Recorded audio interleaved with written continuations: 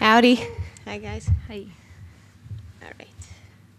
So we're going to talk to you about the P5 Access project. I'm Claire. And I'm Mathura. So the P5 Access project is an ongoing community-based effort to make P5 accessible to people that are blind and have low vision.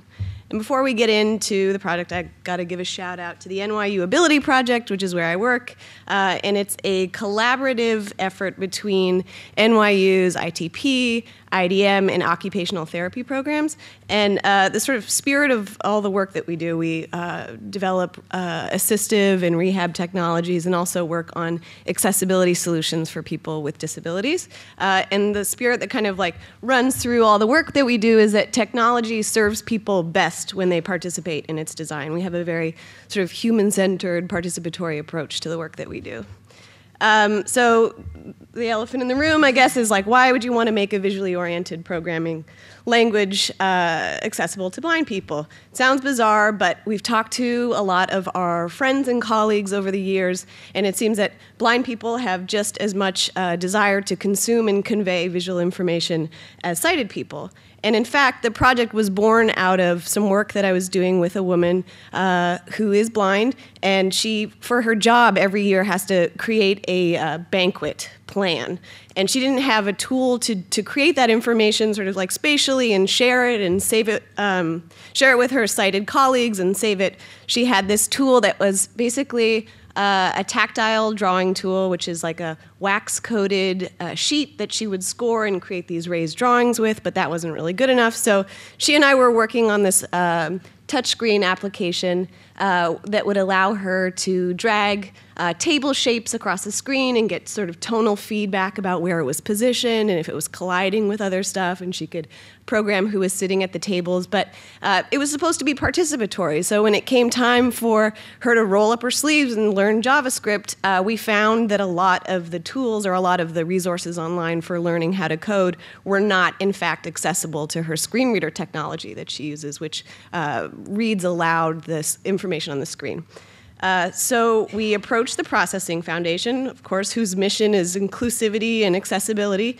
And they, let me do a fellowship for a year, and it's been this evolving, ongoing thing that we've done thanks to the help of an advisory committee and a community of friends. The advisory committee, which is comprised of Josh Miele, Sina Baram, and Austin Seraphin, all blind since birth, all wicked programmers, let us know about other efforts in this area, where they went wrong, how we can improve on it, and sort of helped us shape the problem and the solution. So we also did 6 workshops where we had our sort of target audience, which are blind people that were interested in learning how to code and create visualizations, come in, and we taught them primarily web development, but also workshopped and user tested some of the prototypes that we were working on, which sort of conveniently came about around the time that the web editor was starting to be worked on by Cassie. So, Mathura is going to talk to you about some of the outputs that we worked on. So when we decided to start putting the accessibility into the web editor, the main issue was that P5 depends a lot on the canvas, and the canvas is a very highly inaccessible element in HTML. So we sort of had to make this library that took what you see visually and then make it more accessible. So the 3 solutions we came up with, the first one was a plain text description of what you would actually draw. So it has like basic description of the element. I don't know if you can see it on the image over there, but it tells you it's a red ellipse, which is on the left side of the canvas or something like that. And then if you inspect it more, you get more details like the coordinates and things like that. The second one, which the third one here, but is a table description, which you can imagine as if there's an Excel sheet behind your canvas, and whatever is present on your canvas is described in the table behind, so you can navigate easily. And the third one is a tonal system, and it's super soft, but if you can hear it, there's like a poop, poop, poop, poop, poop.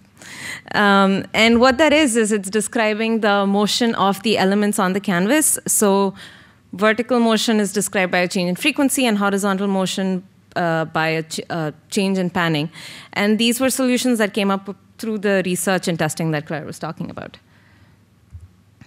Yeah, we also worked on a high contrast mode for the web editor, which is WCAG compliant. We looked at the website and started remediating some of the accessibility issues so people could have access to the references and tutorials. And we also came up with a color naming API that would take RGB values and generate descriptions of the colors they produce. And next steps, we need your help. As everybody, we're sort of like working on this very part-time, and we want to continue doing community testing, and we want to develop a curriculum. Our hope is by next summer to be teaching some of this stuff to blind teenagers, and the development work also needs a lot.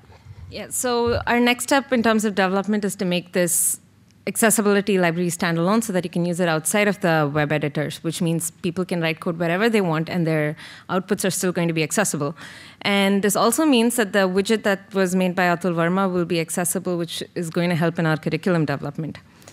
Also, thank you so much to Cassie, who's been in case you missed the giant hearts. The hearts, and Luis, who's currently in Shanghai. He's been contributing very recently to this project, but we need your help. So if you are interested or know anyone that might be interested, please reach out to us.